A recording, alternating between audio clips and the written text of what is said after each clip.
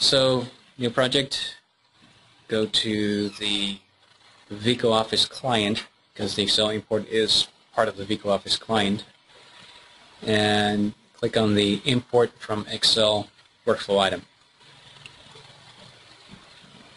That opens this view. No Excel yet, only a preview grid. This is where the content of the Excel spreadsheet will be presented. And instructions.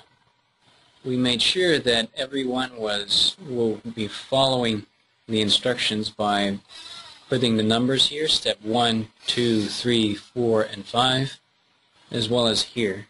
So as long as you follow those directions, you'll be fine, and just to make sure it's included in the help file as well. The first step is number 2, and that is pick a view. That means select what kind of data you're going to bring in. Is that going to be cost planner data, which means it has a code, it has a description, cost per unit, etc. Is it going to be takeoff manager, which means takeoff items, takeoff quantities, and the actual quantities? Or is it, this is takeoff manager with the locations. This is just the takeoff items with the total quantities. Tag editor is, you may have a list of classifications that you typically work with, or a list of subcontractors that you typically work with, and you want those tags to be able so you can populate your commitments, the commitments tag, with those values. Then you don't have to type all of those in manually. You can just use the tag editor Excel import and bring that into the Vico Office project. Constructability manager brings in constructability issues. So maybe you have kept track, same thing for RFI manager, of issues in the project in Excel, and you want to start using them in Office because you may want to associate elements from the 3D model with those issues. Today it's only a code with a description, then you want to make that more interactive by painting your elements with that too. So those options are supported.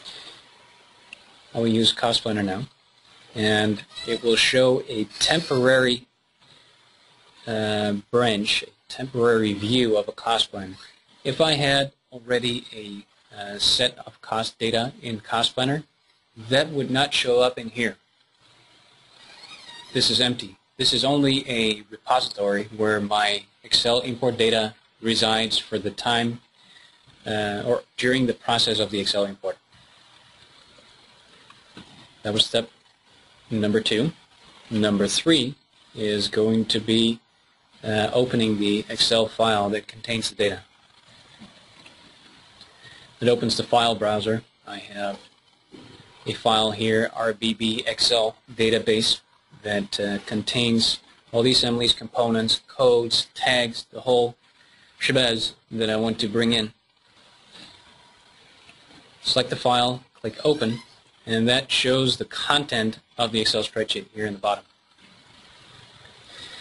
So the actual import process starts by selecting the data type that a certain column contains. So everything is set up by column, which means that to prepare your Excel spreadsheet for use with the Excel import function, it is highly recommendable to organize it in such a way that you just can select the whole column. That way it's a lot faster. If you need to combine code 1 and code 2 in one single column, that means a lot of clicking because you need to specify for each cell individually what it belongs to, what type of data it is. Data type here is code, and code is an entry that can be used to determine the hierarchy level. So Cost Planner has the N tier structure, which means that I nest everything in the previous level, and you can bring in Excel data that is set up that way by selecting the hierarchy level over here in the bottom. So description does not have that option, code does. I start with hierarchy level 1, of course. We'll see with code level 2 what that means when you go deeper into the hierarchy structure. Click OK. Nothing is selected yet. I now click on the column header, and that brings in all the data that exists in that column, including code 1, which is a value that I don't want because that's really the header for myself to remind me what is included in that. So I just click on that, and that deselects it, updates the preview, and now I have all the data that I want from that column. So that then goes into the next level. I want to use everything in this column as the second level of my cost plan hierarchy. So therefore, I increase the hierarchy level by 1. It becomes hierarchy level 2. Click OK. Click the column header. And you see that everything is included correctly in that group. A now contains A10. B contains B10, B20, B30. And is there a, never mind, Okay. So I add description here, 1229.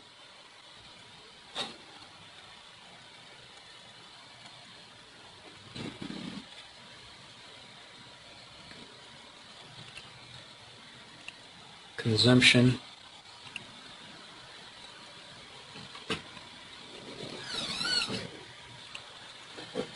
Units, so that's the units for consumption. For example, ton per cubic yard. This is unit for the final quantity. You see, every time I complete the selection of items, the column is updated in here as well. Let's see, waste factor, okay.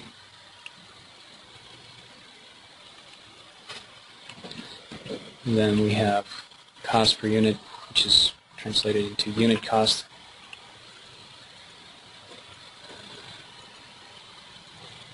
And then an interesting one is cost type, the next one. That is a tag. So if you have cost estimating content that has been labeled, the only thing you need to do is make sure that that tag exists. So if you have the example commitment from, the only thing you need to make sure is that you have a dedicated tag that says commitment. And then all the values, the name of the suppliers, the subcontractors that you have in the spreadsheet will automatically go into that tag. So the only thing you do is create a container, and all the content will go to there. So all the data that was initially related to that tag will go there? Yes. Correct. All unique items will result in a unique entry in that tag, unique tag value. So now we select the cost type tag, click OK, and select the column, and everything that had a value for cost type will now be assigned a cost type based on what we had in the spreadsheet. The formula needs to go into source quantity because that's where we define the takeoff items and the takeoff quantities.